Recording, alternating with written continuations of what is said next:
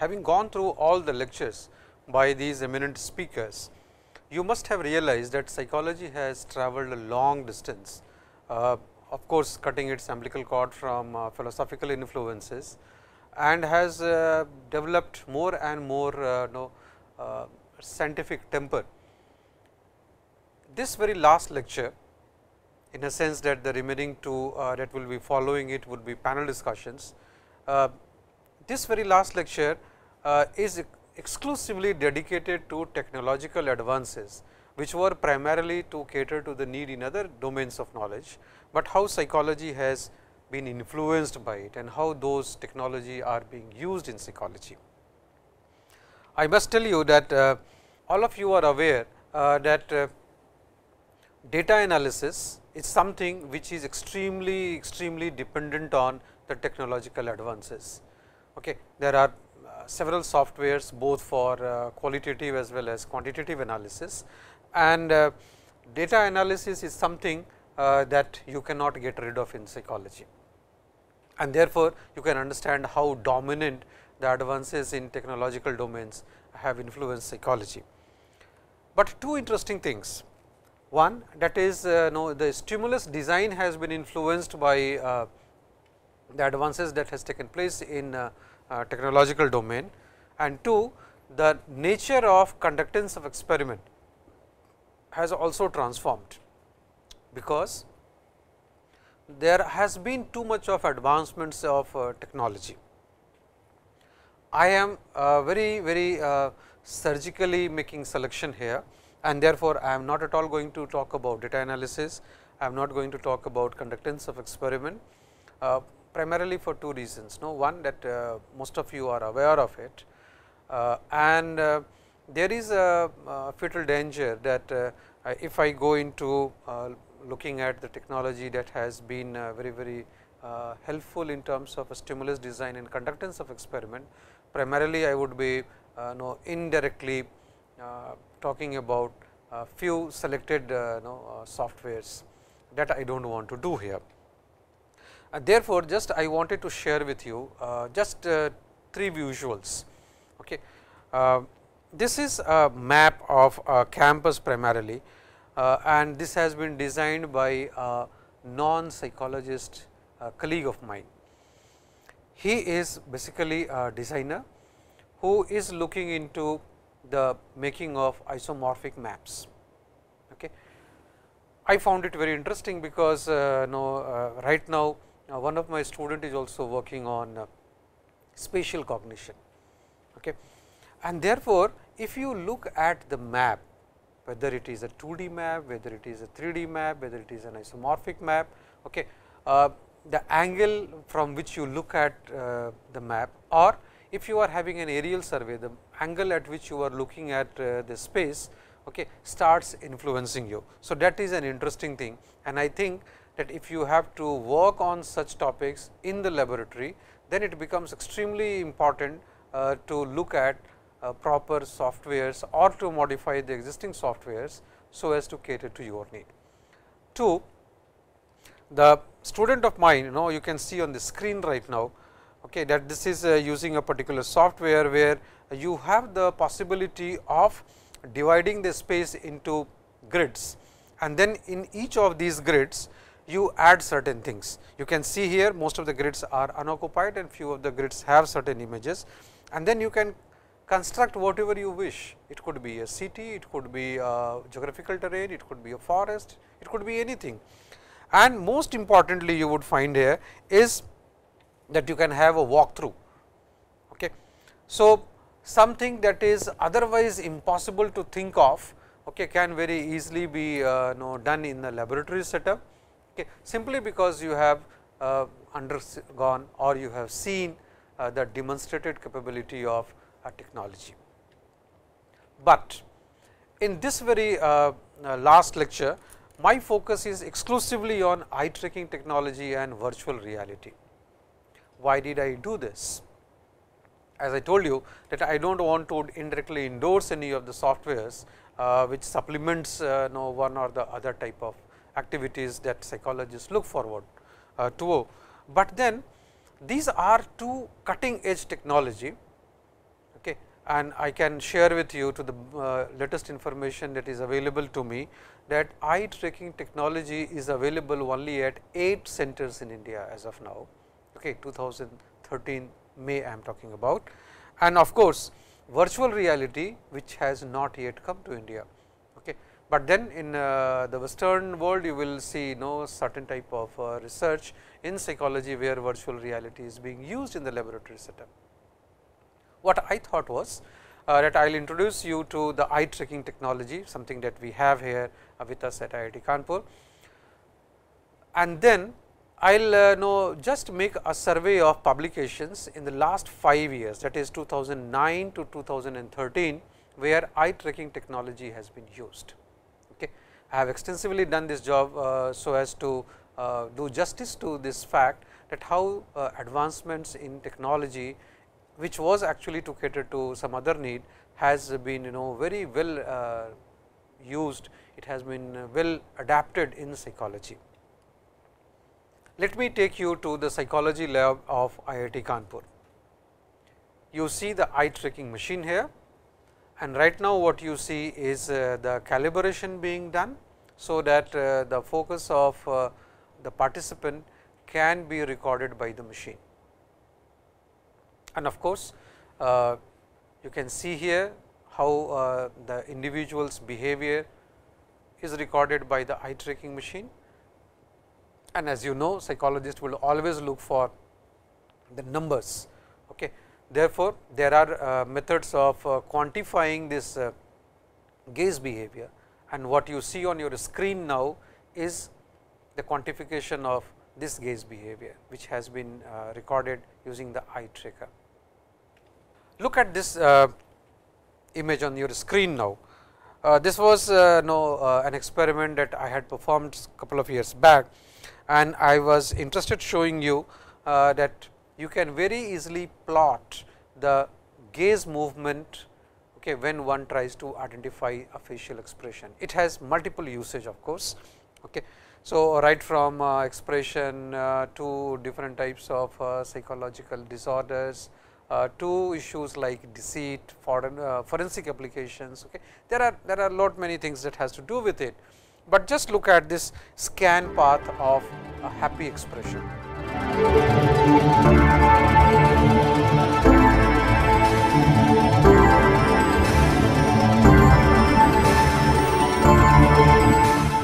You now see scan path for sad expression.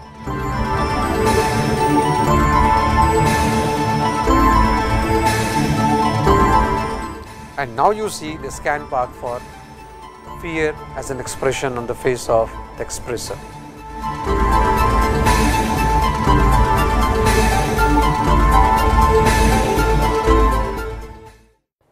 With this brief introduction to how eye tracker works, I basically come to the eye tracking technology and psychology. For this purpose, I have reviewed the publications that has come to journals in the last 5 years. When I say last 5 years, this means 2009 to April 2013. In 2013 till now, when I am recording this talk, 3 papers have been published. One that has to do with attention bias, second that has to do with attention, and third one which primarily deals with the neural, behavioral and the autonomic correlates of facial processing. What I will do now is that one by one I will just briefly summarize what was done by the researcher in these work that has been published, and on the bottom you can see the full reference. If you are interested going into the details of it, you can of course look at those papers. The first paper that was published in 2013 is by Sechner and his colleagues, which talks about attention bias towards threats, and primarily what he looks at is the difference in the motor reaction time to threat and neutral cues. What he found was that anxious participants, they display greater attention bias towards angry faces. You remember the research in emotion does say that anger is processed on priority. Evolutionary psychologists also talk about it, that emotion processing, when you look at their preferences, and of course, the sensory gating concept, if you attach it to it, then you realize that anger as an emotion is always processed in priority compared to rest of the emotions. Another interesting observation in this study was that the first and the faster fixation is always to the angry faces, okay, and this shows the bias orientation towards the threat related stimuli. What is important to note here is that this is actually consistent with the findings from earlier reaction time studies. Okay. So, before eye tracking technology was being used in psychology, there were studies like this, but with the advent of this new technology, you realize that with precision you can actually convey the findings of your study. 1, 2, when you say that this was processed on priority, you can calculate time in milliseconds, and 3, you can actually plot the trajectory of scan, okay, what is referred to as scan path. The second study which was published this year was by Taylor and Herbert. Okay. What they did was that they took 6 and 9-month old infants and they asked them to watch the video, okay, of an adult demonstrating the sequence of actions with an object, okay, and primarily they were trying to examine was the role of attention during learning on recognition memory. What they found was that the age related changes in the focus of infant attention during a learning event and of course, subsequent recognition memory for future events. And at both ages, that is 6 and 9 months, attention was focused primarily on the object and person.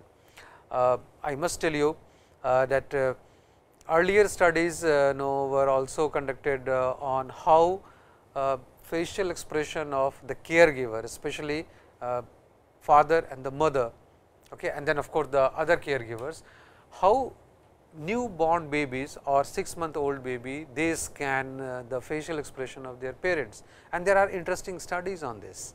Okay. I have just tried to show you, this is not exactly what was done by these researchers, but look at this animation which shows the eye movement of infant.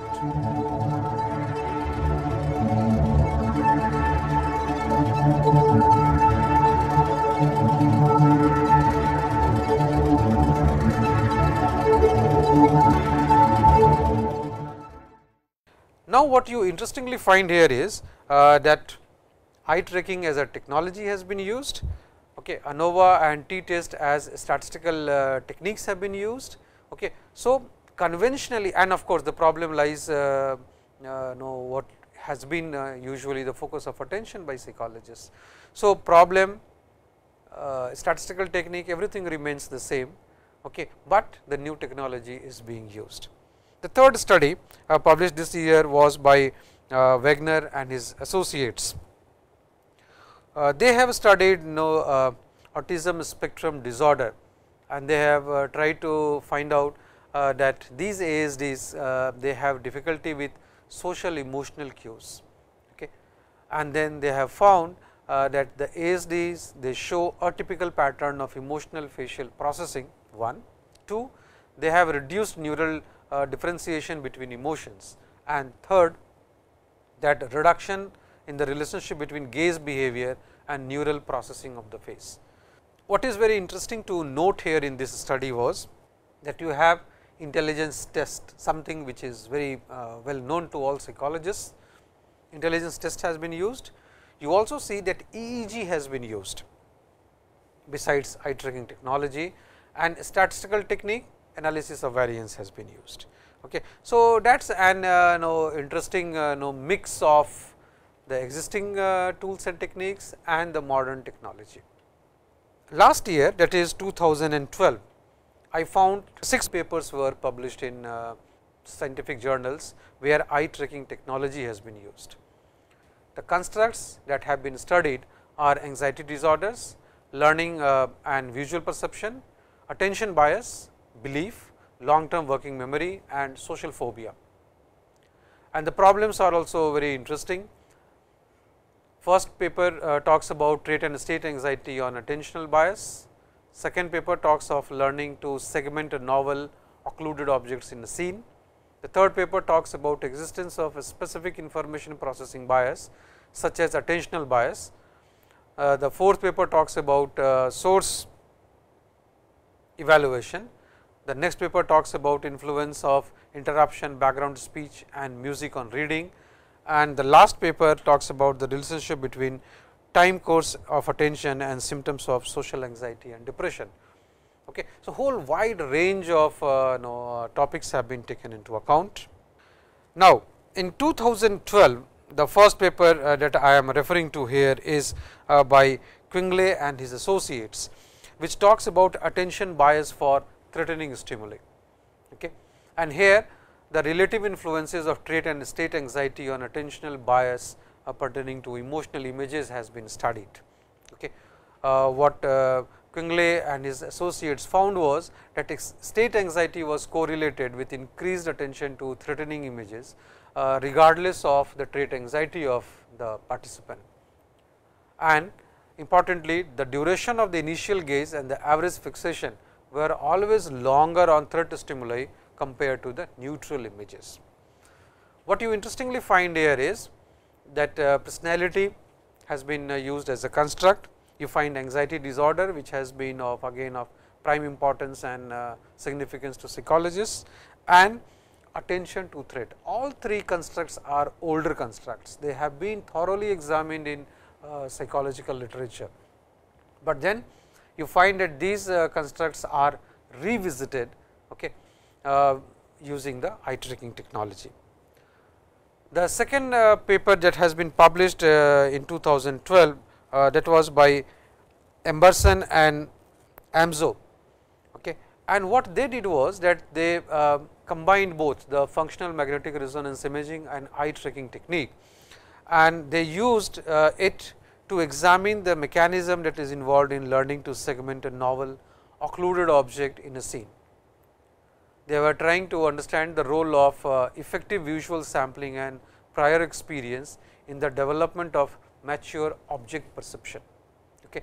Now, object perception, pattern recognition, these are well researched areas in psychology, but then you find two of the cutting edge technology being used by researcher. What did they find?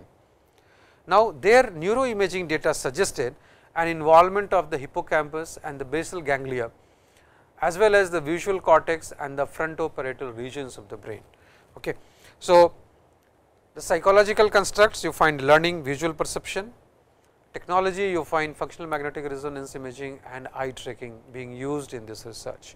Okay. So, perfect combination by this time, okay, the modern technology, the existing constructs in psychology and the relevant problems. Third paper that was published in 2012 was by Provencio and his associates, who worked on a specific information processing bias such as attentional bias, okay, that has to do with the persecutory belief. Okay. Now, people studying pathological behavior, people studying paranoia, okay, they have been using this construct since I do not know how long, okay, where the whole idea of persecutory belief has been studied. In this case, okay, the activation of depressive cognitive schema, okay, was examined because it is considered that they facilitate attention bias in those who belong to the subclinical paranoia domain. Okay. Now, this favors the depression based model of paranoia. Clinical studies on paranoia, clinical studies on depression and especially the subclinical paranoia, okay, you combine the cognitive processes in psychopathology, okay, but then using eye tracking technology, what you succeed doing is that you are trying to examine or revisit the etiological model of paranoia or the persecutory belief. So, it is a fantastic combination of the recent technology that is being used to revisit the oldest, one of the oldest existing constructs in psychology, in psychopathology, okay, and then also redefining psychopathology in terms of cognitive processes and also verifying the etiological model of paranoia. The other paper that was published last year, that is in 2012, was by Kammerer and Vonnie, okay. And they were primarily interested finding out that how interface of search engines, okay, and the internet specific epistemic belief, they influence the novices source evaluation in the web search process. What he did was, basically he took medical topics, okay, and when we search using one or the other search engines, okay, nowadays it is a very common practice.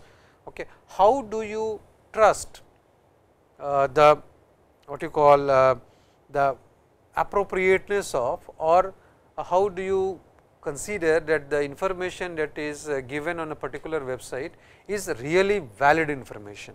Okay. So, they were trying to do this. So, it was basically the trust factor, it had to do with the web content, it had to do with the medical search process, but very interestingly it also has to do with user interface. And those who are in design, those who are into psychology and design, those who are into user experience design, and those who are into human computer interaction, okay, they really admire this very process of learning the user's experience, or what is called as the user interface. Now, what they found was that those who had strong belief that the web content correctly showed the knowledge, okay, they were more focused on the information selection, okay, and they also realized that it has some betterment effect on the outcomes. Couchard and his associates they published another paper in 2012, where they tried to find out the influence of interruption, background speech and music on reading. I remember my own days, not only my young student days, but even now at many occasions when I work on certain thing, okay, I do play some light music in the background, okay, and that basically helps me get rid of this monotony effect. It also reduces the mental fatigue. This is a subjective experience. Now, here the researchers, what they did was, they were trying to see if the interruptions, the background speech and if you play music in the background, what type of impact it has on reading. So, the participants were asked to read paragraphs while they were exposed either to background speech or to music, or they were supposed to read the text in complete silence. What did they find? They found that interruptions increased reading time, very obvious. But what they also found was that the background speech slowed down the reading rate as compared to the reading in the presence of music or reading in silence. Okay. Now, this is actually congruent with the theory of long term working memory. Okay. Long term memory, long term working memory, both have been of interest to psychologists. In the neuropsychological section, you did hear Professor Vivek Benegal talking about art and the brain, and of course, the focus was very little on music and the processing of the brain and how other cognitive domains get facilitated when you have music in the background. But in this study, you find using eye tracking technology, the researchers claim how background music can become a facilitator, okay, of a psychological phenomena. Another paper that was published last year, that is 2012, was by Schofield and his associates. They studied social phobia, okay, and they were trying to look at the bias in the attention, okay, whether they help in maintaining the symptoms of social phobia or not. Now, the characteristics of these biases include hypervigilance to some threatening cues, difficulty in disengaging attention from threat, and of course, the avoidance of the threat cues. What they found was that social anxiety associated with attention to emotional phases, okay, rather than the neutral ones. There was a difficulty disengaging from angry expressions. You remember one of the papers we have right now discussed, no? where on priority angry expressions were analyzed, and they also found a relationship between the heightened depressive symptom and the increased attention to the fear faces. Okay.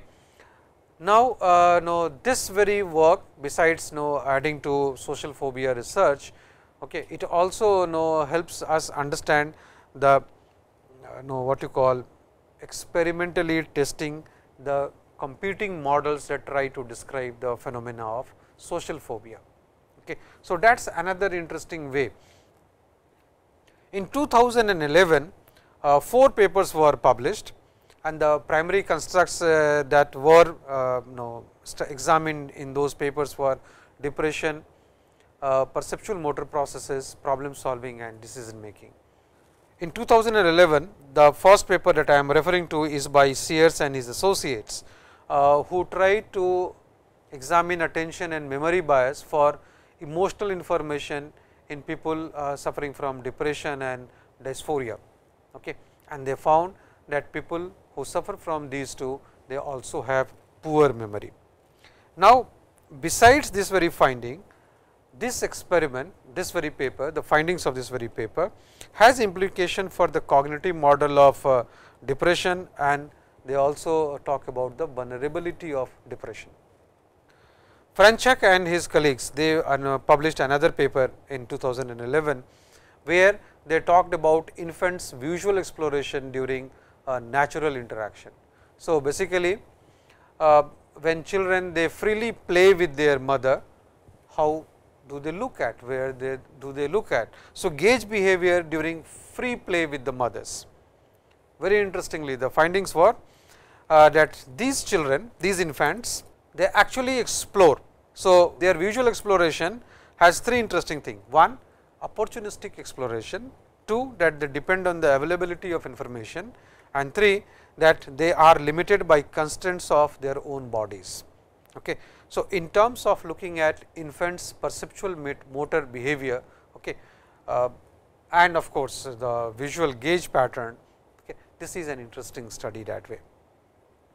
Another interesting study by Moeller, Klein and Neurk was on the multi-digit addition task, okay, which talks about basically problem solving, okay, and of course, they have taken reaction time as a measure, but here they talk about the multi-digit addition, and they are looking at the cognitive instantaneation of the carry effect. Okay. So, when you have to add and you have a carryover, which you take to the next one. So, how eye fixation behavior works during the verification of an addition problem, okay. And they found that there is a need for a carry that is actually recognized very early during the encoding of the problem itself. Okay. So, in terms of understanding, okay, how one solves numerical problem, in terms of understanding how one performs complex addition where one has to carry. Okay. So, numbers say 2 digit or more than 2 digit addition, where you have a carryover effect. Okay. It was found that encoding actually is a stage where this thing, the need for carryover is realized. Besides talking about problem solving and of course, reaction time, what you interestingly find is also the application of techniques such as analysis of variance and logistic regression in this study.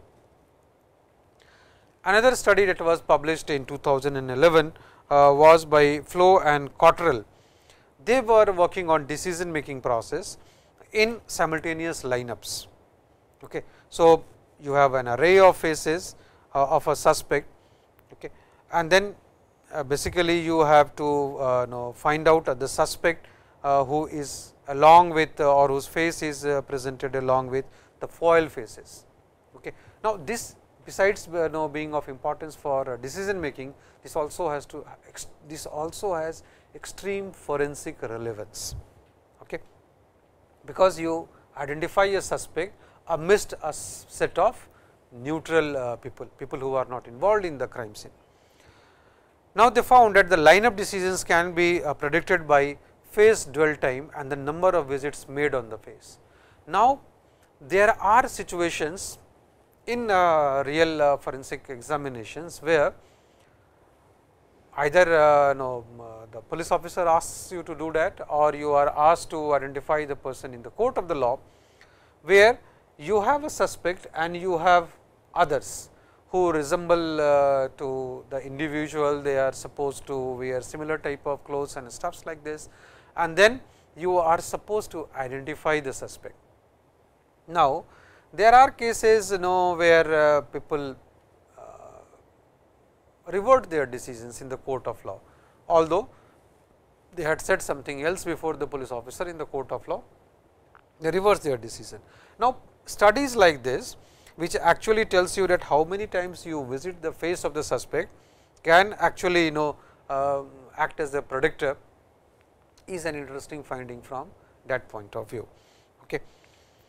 Now, I come to 2010 and you find 6 papers where eye tracking technology has been used, and the constructs primarily studied were attention, memory, information processing in children, and perceptual processes. The first study that I am taking from 2010 is by Clement and his associates, who studied the effect of prior experience on the distribution of attention during judgment of analogical similarity. Second paper that was published was by Sears and his colleagues, who worked on the bias in the allocation and disengagement of attention in diaphoric individuals. What they found was that the diaphoric individuals, they spent significantly less time on positive images. That was one. They also found poorer memory for emotional images, okay, and they found difference in the attention and the memory bias that is seen in people who are depressed versus those who have dysphoria. Another study that was published in 2010 worked on the perception of others' feeding actions. Okay. So, when adults they feed infants, okay, how the babies they perceive the feeding action of those adults.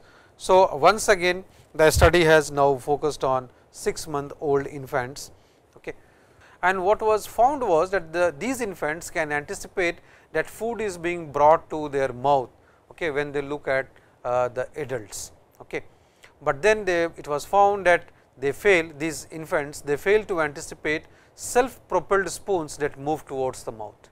Okay. So, you need actually an adult to move the spoon to the mouth of these infants to make them realize that they are actually going to be fed. Okay. Whereas, in the absence of an adult figure, they do not realize so. They also found that the 10-month-old babies, okay, and the adults, they can very easily anticipate the self propelled spoons, okay. And of course, adults can anticipate the combining actions also.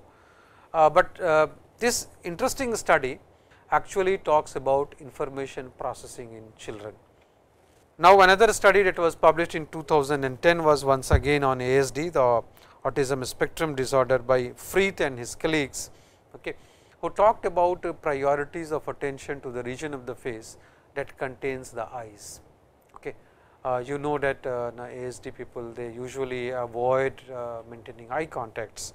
Okay. So, the time course analysis was performed to understand the difference between normal control and those with autism spectrum disorder, and it was found that the ASDs were rapidly cued by the gaze direction, and there was an immediate increase in total fixation duration at the location of the gaze.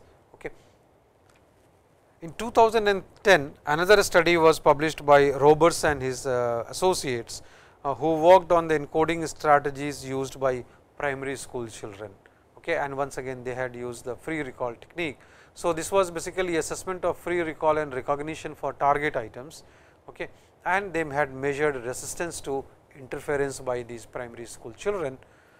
The findings of this study talks about the developmental changes between the ages of 7 to 10 years, especially in terms of ability to inhibit distraction and also to resist interference. Okay. So, primarily they talk about improvement in the capacity to strategically focus on task relevant aspects in the case of primary school children. And only one study that I found published in the year 2009 was by Richmond and Nelson, who had worked on memory. So, basically they had used eye tracking measures, okay, and try to look at it from the relational memory point of view. They had also worked on infants, the 9-month-old infant, they were found to encode memories in terms of their relationship among the items, no, and this function actually is subsolved by the hippocampus. So, something that is remarkable here is that you find that couple of these studies focusing on infants, that group of human population which otherwise is very difficult to be examined, that it is very difficult to make them participate in an experiment, okay, and to precisely come forward with a finding. You find that eye tracking technology as an intervention has really helped psychology in a big way. What you also find is that the clinical population has also been examined, and of course, several perceptual, motor and other psychological functions have also been examined. Now, it is time for me to focus on how virtual reality as a technology has been used in psychology. Unfortunately, we do not have the virtual reality facility with us, and to the best of my knowledge in this country as of now virtual reality facility is not available. But what I will do is that I will try to show you how actually the stimulus looks like, okay, if one uses the head mount, the visual that is used in visual reality research. Look at this building. This is the new core lab building of IIT Kanpur, and if I walk from the main entrance towards the corridors reaching the psychology lab, if you use the head mounted virtual reality, this is how it would look like.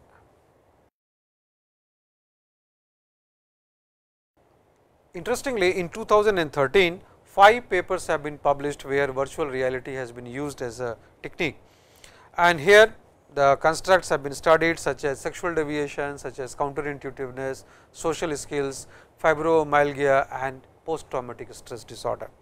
Okay.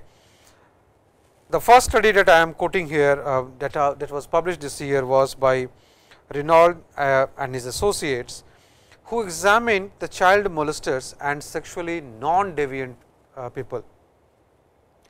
Now, sexual arousal and gaze behavior was assessed to characterize sexual preferences and intentional dynamics. Okay.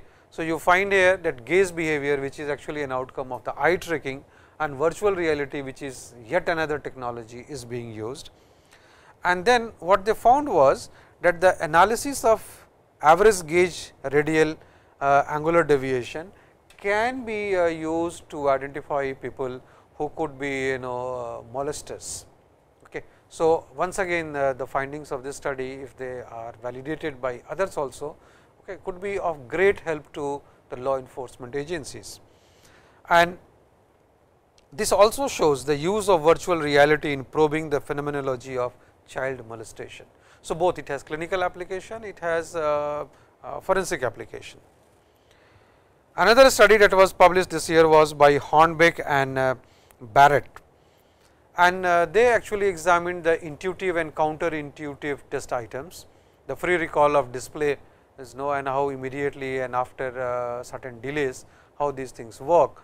Basically, they were found a cross cultural support for Pascal Boyer's theory. The third study that was published this year was by Kandalaft and his associates, who talked about the feasibility of an engaging virtual reality social cognition training intervention, which was primarily focused on the enhancement of social skills, social cognition and social functioning. And here virtual reality platform has been used as a promising tool that can improve all these three, interestingly in autistic children. So, that is an interesting thing. You find here high functioning autism group, and you also find social interventions. Okay. Both of these things have been of prime interest to people in clinical domain of psychology, but here you find virtual reality being used to understand and explain certain phenomena.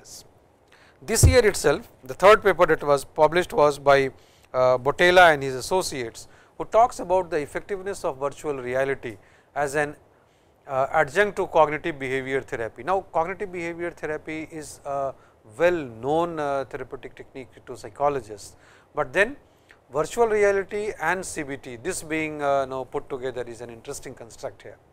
Now, the sessions of group CBT with adaptive virtual environment that contained a specific content for developing relaxation and mindfulness skill was used here. The patients were assessed at pre-treatment, post-treatment, and of course, after 6 months follow-up, okay, with respect to pain, depression, negative and positive affect, and coping skills. Okay. And what was found was that reduction in the pain and depression was there, and also there was an increase in the positive affect. So, usually this would look very interesting, very fascinating to people working in the clinical domain to see how virtual reality can be used as a technology. Another study published this year itself is by Kramer and his associates, who talks about evidence based treatment for PTSD. Okay. And remember, the group that he has studied is basically the military service personnels who participated in Operation Iraqi Freedom. Here virtual reality has been used as an aid for intervention in the veteran healthcare system. Okay. So, how psychological care, how mental health issues, how psychopathology, and how virtual reality can be put together under the same umbrella, that is an interesting demonstration. Last year, that is 2012, 2 papers were published where virtual reality has been used. One, where the heuristic tool for understanding and teaching key concept in psychology, that is transcendence, that was examined, and the other paper where anxiety has been studied, which talks about association between explicit condition effect and subsequent avoidance behavior by human subjects.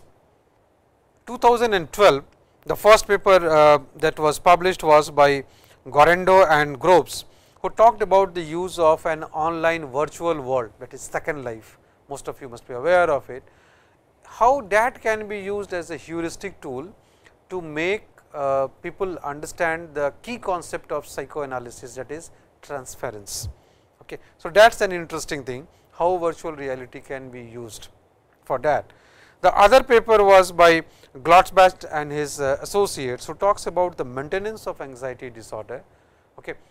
Primarily it is talking about conditioning. So, fear conditioning, how it leads to avoidance, and using virtual reality they found association between explicit conditioning effect and subsequent avoidance behavior. Okay. Remember, the best part of virtual reality is that you do not interact in real life with that situation. Okay. It is all in the lab setup in a very controlled and safe environment, but that can be give an impression to the participant as if one is really experiencing it. 2011, there were 5 papers, 2 dealing with post traumatic stress disorder, 1 dealing with stroke, 1 dealing with Parkinson's disease, and 1 dealing with the traumatic brain injury. Ma and associates, they worked on the kinematics of the Parkinson's diseased patients, and they were trying to understand the practicing effect of reach in the virtually moving target. So, you have a virtually moving target, and people with Parkinson's disease who will have lots of difficulty moving their arm, okay, how they try to reach the target. And they found that using virtual reality, okay, they can study what would improve motor performance in people who suffer from Parkinson's disease. Now, reaching for faster moving virtual balls with the dominant hand, that was the task here, and what was observed was that the success rate and the kinematic data for acceleration phase okay, all movement time, peak velocity and percentage of movement time, okay, with the pre and the post test data, okay, showed that yes, there is an immediate transfer effect. Okay. So, fantastic research on Parkinson's diseased patients, okay, where you use virtual reality for neurorehabilitation. Another study published in 2011 was by Galvin and his colleagues, where stroke patients were examined, and this very study actually looked at virtual reality systems for rehabilitation of upper limb skills of children who had neurological impairments. Once again you find virtual reality neurorehabilitation, okay, for the stroke patients. PTSD, of course, right now we discussed one paper. Another paper is by Maclay and associates, who worked on soldiers who were posted in Iraq and Afghanistan, okay, and they were working on the treatment of the PTSD. What they found was that the virtual reality graded exposure therapy, okay, and the usual treatment, that is the tau for PTSD, okay, how combat related stress and PTSD can be handled using post traumatic stress disorder. So, great clinical application of the virtual reality technology. Traumatic brain injury patients were also studied by Larson and his associates. This paper was published in 2011, where a 3-dimensional cancellation exercise. Okay, now, cancellation test is something that is known to all psychologists, but a 3-dimensional cancellation exercise over 2 days in an interactive virtual environment was the demand in this case, okay, with minimal distraction. Okay, and this study also looked at the integration of the visual and the tactile stimuli. Okay. Once again, the findings have great relevance for neurorehabilitation. What they found was that there is an attention exercise using virtual environment that can be done, and of course, it is very beneficial for the inpatients who come with the traumatic brain injury. Rager and his colleagues published another paper in 2011, where once again the exposure therapy in PTSD treatment was being examined here, and there are of course very limited research that evaluates the effectiveness in the active duty service members. So, this very therapy, the VRE, the virtual reality exposure therapy in the active duty soldiers was done, and once again the soldiers who were posted in Iraq and Afghanistan, okay, they were the participants of this very study. So, the healthcare system, both in the civil and the defense sector, both have no benefit of the usage of virtual reality in psychology. In 2010, 3 papers were published using virtual reality technology, one working on the high level social phenomena, second on dissociation, and the third one on PTSD. Now, Kozlov and Jonassen, they worked on the simple video game based virtual environment, okay, and they were trying to look at psychological research on the real world behavior, okay, and the likelihood of helping others when you have your own time pressure and when you have the bystanders. What type of likelihood it has on your helping behavior, okay, that was being examined here. Okay. So, that is another interesting study. Another study published in 2010 was by Ardema and associates, which was on the effect of virtual reality on dissociative experience and the sense of presence. Okay. And here both depersonalization and derealization, both of these dissociative experiences were examined. In 2010, another study that came forward studied the PTSD in a 30-year-old soldier. Okay. And here the military contingent who had gone to Iraq and had a very narrow escape to death. This soldier was specifically chosen for the study because thrice during his posting in Iraq, he narrowly escaped death. And here once again virtual reality was used to examine combat stressor, and this was supplemented with behavioral training that consisted of desensitization, aversive reaction, okay, all types of things, contact with weapons in the shooting range and so forth. And A beautiful way of looking after the mental health of individual soldiers, okay, who have experienced such type of situations in their profession. If you look at the importance of these two technology in psychology, right now what we saw was eye tracking being used for anxiety, attention, autism spectrum disorder, visual perception, belief, working memory, social phobia, depression, problem solving, decision making, perceptual motor processes, virtual reality being once again used for PTSD, anxiety, Parkinson's disease, dissociation, traumatic brain injury. Of course, sexual deviation and social skills. You find a great degree of significance of these two technologies on this examination of human behavior. This was actually an attempt to take you right from the first lecture, where I talked to you about how psychology emerged as a discipline. Okay. So, right from looking at the philosophical influence on psychology to psychology becoming a science of behavior, the whole process of systematic and scientific study, exploration, examination of human behavior, to the last lecture where we have come to the cutting edge technology being used in psychology. So, with this we complete this whole discussion on the wide range of topics pertaining to psychology, and this is the last lecture of this very course, what is named as selected topics in psychology.